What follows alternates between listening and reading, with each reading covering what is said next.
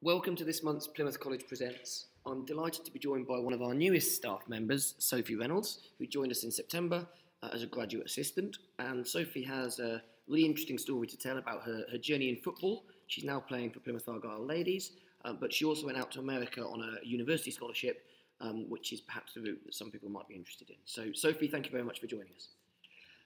As a starting point, could you just tell us a little bit about your journey so far and how you've come to be where you are and your time in football, perhaps? Yeah. So I was kind of always the kid in school that took part in every single sport. So whether that be hockey, netball, everything. But I started playing football around 5 because I was watching my brother play every weekend and then kind of just joined the club that he was at. And from there on, just kind of continued it. It was always my main sport, but took part in a lot of other things as well. And then about 15, 16, I decided that I wanted to go to America and go to university. So I ended up getting a scholarship, and then that's kind of how I ended up there. And then when I moved back here a few months back, that's when I joined Argyle. Tell us a bit about America, because that must be an amazing experience in terms of the balance of student and athlete, which perhaps we don't get in England, and that whole process of getting involved in sport in America. Yeah, so they're really big on, obviously, their sport there. A lot of university students, the only way they can afford to go to university is by playing a sport. So all professors and everything kind of understand that, and they know that a lot of kids actually are only there because of their sport. So professors would be really lenient on you missing classes and stuff, because there'd be days where we would be gone for 3-4 days at a time away for games. We had to travel, like, I think the furthest journey I took it took us 16 hours to get to a game. So we had to leave like 3 days before. So yeah, they kind of understand that you can do your work pretty much anywhere. So I think for them, a lot of the time, the whole virtual stuff going on now, they were kind of already used to that because of all their athletes. So. And where were you in America, just for those who don't know? So I actually ended up being at 2 universities. So my first one was Central Methodist University, which was in Missouri, which is like the Midwest, the middle of nowhere, like no one's really ever heard of it. And then I transferred my 3rd year to Middle Georgia State, so it's down south in Georgia. And just in terms of the whole experience, how did you end up going to America? Because for lots of people watching this, that might be something they've never really thought about, or perhaps something they have thought about, but haven't really got any idea how you even start that process. And that was kind of how I was. I just kind of had a dream. I was like, I want to go to America. Didn't say anything to anyone, not my parents, just kind of went online, searched it. One of my brother's friends that he used to play football with had actually gone, so that kind of inspired me to do it.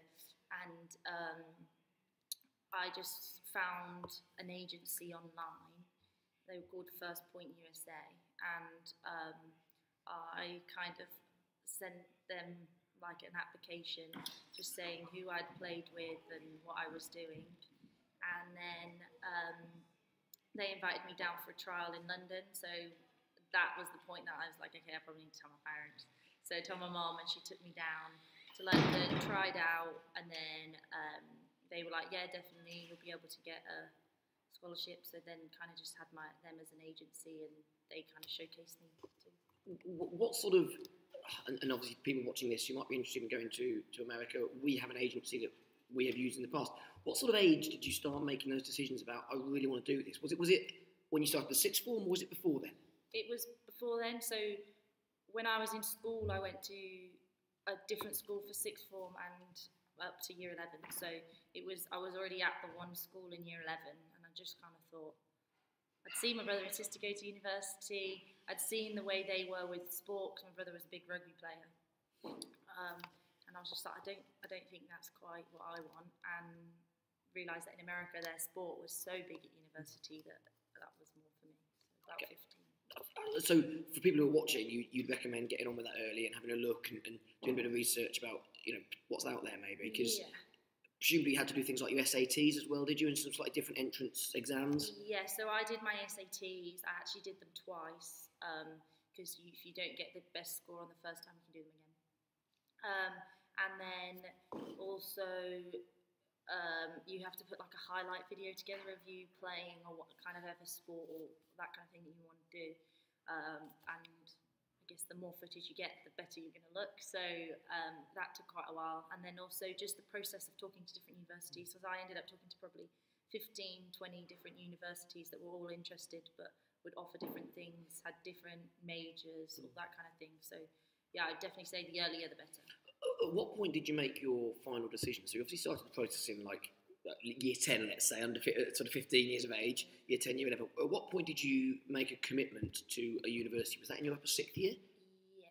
So it did take that period of time? Yeah, so upper sixth, but I would even say it wasn't till the April time, and I was leaving in the August. So then it meant that process of getting, because you can't get your visa sorted until you've got a confirmation from the university saying, yes, we've accepted her, she's attending, for you to then get your visa. So you have to go for an interview there down the embassy. Then you have to get so I had to have an emergency visa appointment. And then they had to fast track my passport to get back to me. So it was all quite crazy because it was only like a 3-month period to be able to get it done. So yeah, that bit of advice you've given us there about if you're interested in going to America, maybe talk to Sophie, but more importantly than that, start early, get that process going, because it does take a while, and it's taken you almost 3 years by the sound of it, from first looking to actually getting to a point where you're ready to go. And if you leave it too late, you might be stuck. And because some people would go visit the universities, I didn't, but I found I got quite a good feel of it because I watched their virtual tours and all that kind of thing.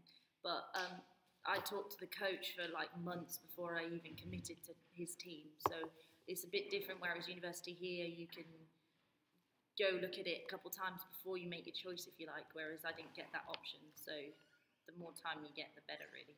Amazing. And just in terms of your journey and your sport, because women's football is certainly a growing market significantly, certainly in the time that, in the last 5 years or so, the changes we've seen have been brilliant for the women's game, and it's still nowhere near as equal, perhaps, as funding and things are in the men's game, but it's moving in the right direction. Talk to us about being a young lady growing up in a time when perhaps it wasn't quite so equal. What was that like? How challenging was that? It was quite challenging. I would be the girl that played football. Everyone kind of knew who I was. In the league that I played in, because I was in a boys' team, I was the only girl in the league. I think I was the only girl in all the leagues around as well. So I was, the whole of Warwickshire, I was literally known as the girl that played football. That's who I was. So sounds like a superhero. Yeah, and then going to school, everyone on the school field, I'd be the only girl playing. So but I got used to it. That was from about the age of 5. So all growing up, I was always that person. Did you experience any kind of negativity towards that? Or was everyone pretty good about it and just cracked on? Most people were pretty good about it, other than if you tackled a boy, they're like, oh, you got tackled by a girl, that kind of thing. But all of the boys' parents were amazing. I'd be at a game away, and other parents would speak to my parents and be like, it's so great to see her playing.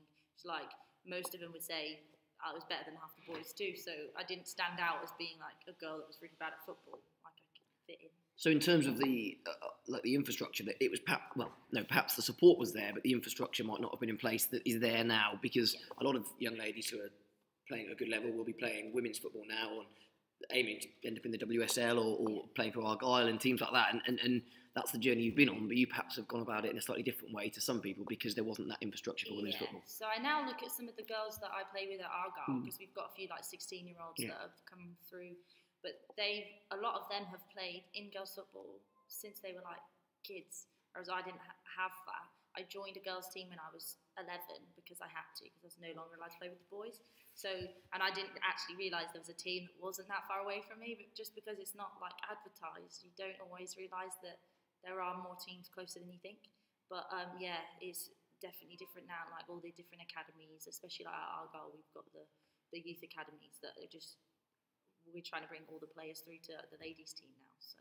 And the setup, I'm right in saying somewhere like Argyle, or some of the clubs that have a relatively serious women's section is pretty good now, isn't it, in terms of what's there? And it's clearly not comparable to the men's game at the moment, but there is a pathway now for young girls who are aspiring to be international footballers? Yeah, definitely. I know, like, I obviously from back home, I wasn't involved in any of the youth pathways, but just seeing here at Argyle, because we work with some of the youth teams, just trying to like show our faces and let them know kind of who we are. But there's some girls that are already in the England pathway and that kind of thing, which when I was a kid, I don't ever remember that being that huge of a thing. I know it was around, but because I was very rural, it was always the city kids that got involved in that. But because I was like kind of out in the middle of nowhere, like I didn't know about any of that kind of thing. Okay, so it's great to hear actually, isn't it, that sport is changing and recognising that, and perhaps the opportunities now are opening up for young women who want to be involved. That's amazing. Just in terms of your sporting journey, is there a most memorable sporting moment that you've got? Something you're most proud of, or that you look back on and think that was amazing? Yeah. So some people probably like they won't have a clue what I'm talking about. But so in America, you're kind of put in different conferences, mainly because of the area that you're in, just so you're not travelling ridiculous hours, even though we still had to. So my third year at so it was my first university, my third year, we ended up winning our conference, and we were like unbeaten in our conference. So that was it was like history in the school. No one had ever done it. So that was probably my biggest memory, because it then meant we went to nationals, which I would say not that many, because of how many universities are there, not that many people actually get the chance to do that. So I'd probably say that was my biggest. And that must be a pretty cool experience in America, with everything that surrounds sport, going to a national championships and all the sort of the media and the hype that, well, everything in America appears to be hyped up compared to the rest of the world. But in those situations, when you watch that on TV, you just see a huge media scrum around it, I suppose, and a real sort of, it's a really big thing, isn't it? Yeah. So we had pretty much all our games filmed, which was cool because then they would live stream them, so my family at home got to see me play. So even if they didn't come visit me, they at least got to see me play out there. So that was always a big thing, and it was always like a big social media, like it's game day, that kind of thing. So yeah, and we had when we went to nationals, we had like a big banquet with all the players the day before. So it was like it wasn't just a game; it was like a big, I don't know, occasion. But yeah, America does everything big. We had the national anthem before every game. Like yeah, they went for it. They love that kind of thing. They do, don't they? Yeah. That's an amazing experience, as you say. Just in terms of flipping that, if you're prepared to share it with us, is there a biggest disappointment or regret maybe you look back on and think, I wish I'd dealt with that differently, or I wish I hadn't experienced that maybe you could share with the people who might be watching? Yeah, so at my first university, I started off really well, and my first year, second year, played a lot, but then I ended up my third year not playing as much as I wanted to, which mentally was quite draining. You feel like you're putting everything in and you're not quite getting out what you think you deserve. So that's kind of the reason I ended up transferring. Maybe sticking it out my final year and staying there could have been a better decision.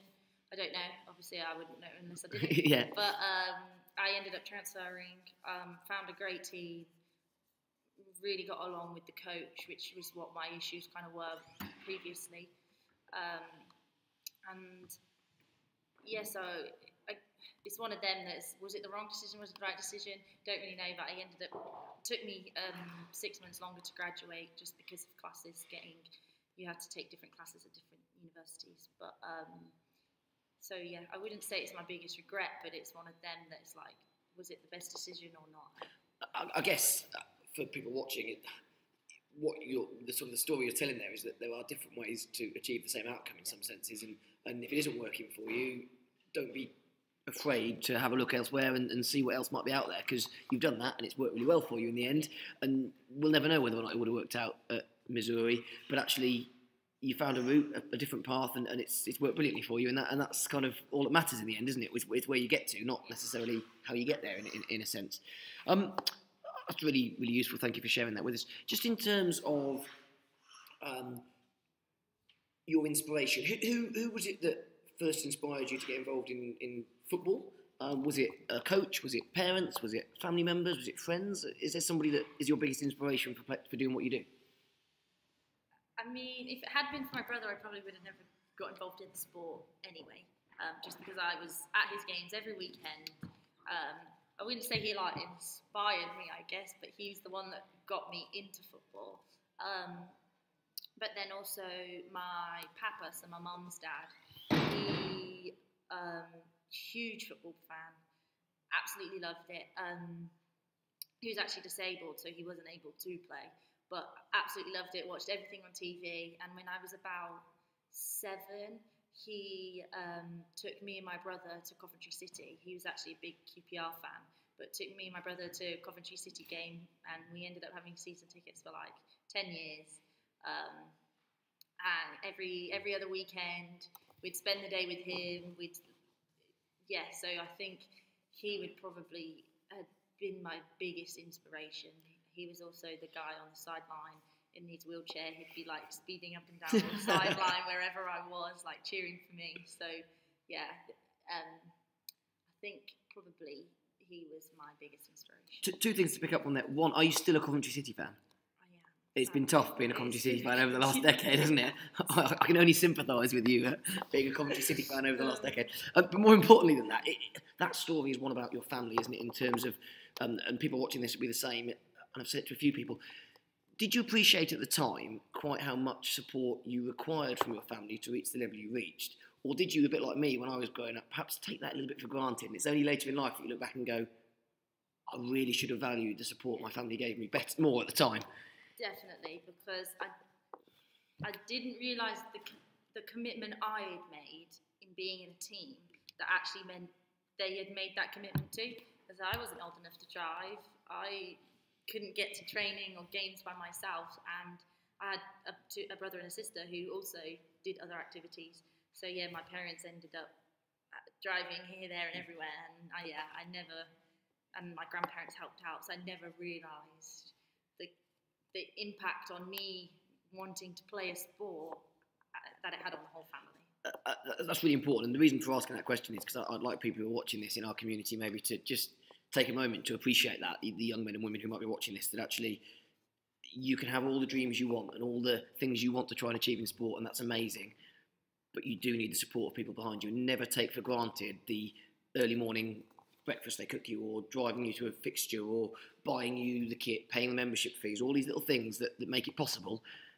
Sometimes when you're young, you don't see them. You just think mum and dad are nagging you again, or having a go at you again, but actually their support is one of the biggest factors in people being successful. So I'd encourage people to learn from your story and never take that for granted, really, is a really important message. And especially with America too, they helped me fund my 5 years out there, so I would have never ever even managed to step foot on a plane if it hadn't been for them. So yeah, definitely. What would the best piece of advice you've ever been given be as a player, or as an individual? It doesn't have to be in sport, I suppose, but the best piece of advice you've ever been given that you could share with us? Okay, so I have one that's to do with football. Go on. And it might be terrible advice to say to like my head of sport, but don't worry about that. I'll keep my ears close my ears. But I'm pretty sure it was my dad that said it to me when I was about 7. And he told me, as a football player, he said, you should never let the player and the ball get past you. And I was like, what do you mean? So he said, well, you either let the ball past you or the player past you. So if the player's got the ball and they're past you, then you might have to take the player down a little bit, or you got to win that ball. And I think that's kind of stuck with me. I kind of teach when I coach, so that's what I teach people. But I do obviously say that you've got to do it in a nice way. But it might have got me a few other cards in my time. But do not follow that piece of advice, everybody. That is not good advice. You heard it here first. But no, your point is a really interesting one about sort of learning to play the game. And a lot of children will say, well, I'm a good footballer because I have lovely skills and I can do this trick or that trick. And actually, and I've learned it through my journey in hockey as well, that actually having the ability to do something is one thing. Learning to play the game is a very different thing. And that's where perhaps your experiences playing with boys when you were growing up might have been different to perhaps some of the experiences people would have if they're just playing with girls. And there's different context for it, where looking at your background now, you might go, I'm really pleased I did play with those boys because I learnt this. I would definitely say, if you compare me to some of the girls that maybe have only played with girls are a lot more physical than maybe what they are, and that is just because I had to be. I was smaller, I was slower. Yeah. I had to be that. But yeah, I'd definitely say for what I've learned, my best part of my game is the tactical awareness, and that's just from watching it on TV. So maybe that's a good bit of advice for people: is if sport is the way you want to go forward, if football is the game that you want to play, you need to be watching it. You can't just play it and think, oh, I'm going to learn by playing. You've got to watch it. You've got to see what the professionals do on the TV, and that's what's going to kind of help you as much as anything. That's really interesting, because I know that other coaches that we've worked with and coaches at the school would say about living the game, living and breathing the game, whether that's hockey, netball, rugby, swimming, cricket, football, doesn't matter. If you want to be successful in something, you want to get to the highest level you can, you've got to live and breathe that, and that goes down to things like your diet, or getting an adequate rest, doing the right things when it's not always easy, not on the pitch, off the pitch, doing all those things that make you the person that you are, and that's a really key bit of advice, isn't it? What are your goals for the future in terms of your football? So you're obviously with Argyle ladies at the moment. Do you have ambitions to play at a higher level, or do you think you're this is the level you're going to play at? And what are your ambitions for the future? Yeah, I think I probably already hit my peak. You're still young. You're still young. I am still young, but just in America, it was so intense that injury-wise, your body really gets worn down just because it's every day, constant training, playing, 3 games a week some weeks. Like it kind of took its toll on my body a little bit. So I'm kind of still seeing that now playing at Argyle. So, I mean, we play at a very high level as it is at Argyle, and I can't really see myself being any higher than that. Possibly within the league, a higher team. But that's not hard though, is it, at the moment, with the form you're in? Is that not right? at the moment. Hopefully that'll improve. Hopefully in the coming year that will improve. Maybe, I don't know, we'll see. But I kind of have a passion for coaching and that kind of thing. So I think looking a bit further into the future, maybe my dreams, aspirations would be to be coaching at a high level. So yeah, I'd say maybe playing wise, I'm at that level where I'm comfortable, I'm happy, I'm really enjoying it. But yeah, aspirations would probably be to try and coach at that high level. Amazing, that's a great goal to have, isn't it? When you see Coventry City ladies kicking people every time someone gets the ball in the future, you'll know that Sophie is coaching them. She'll be in the dugout, that'll be her fault. But no, it's a really, really interesting idea, isn't it? And sometimes when you move on to a new phase of your life, you've gone from being a student, you're starting to work and taking on those professional responsibilities. It's interesting that priorities sometimes change, and things like coaching become the option for you going forward, and we wish you the best of luck in that journey. Just to finish off, if I can, one more question. What is the one thing you would say to young men and women who are watching this, whether they're in our community or outside of our community? Just what's the one thing you'd say to them about sport and being involved, whatever their sport is? That if you've kind of got a dream, go for it. Because I guess I had a dream of going to America, but I never actually thought it would happen. But unless you put the time, the effort, the work in, have that support system around you, you can do it. And I think a lot of the time, other people aren't going to be the one that's like, yeah, you can do it. You've kind of got to believe in yourself, and you've just got to go for it. And sometimes you've got to put yourself out of your comfort zone a little bit to really try and achieve that. So yeah, I definitely say believe in yourself, because other people possibly might not. And if you believe in yourself, then you'll be able to kind of get your dreams and aspirations. Amazing. That's a great message to finish on, isn't it? For people, people won't do it for you. If you want to do it, you've got to do it yourself, whether that's in business or academia or sport or any walk of life, really. Sophie, thank you so much for your time. I really appreciate it. It's been great to catch up, and we wish you the best of luck for the rest of the season with Argyle, and beyond that into the future with perhaps your coaching aspirations. It's been great to catch up. Thank you for your time. Thank you.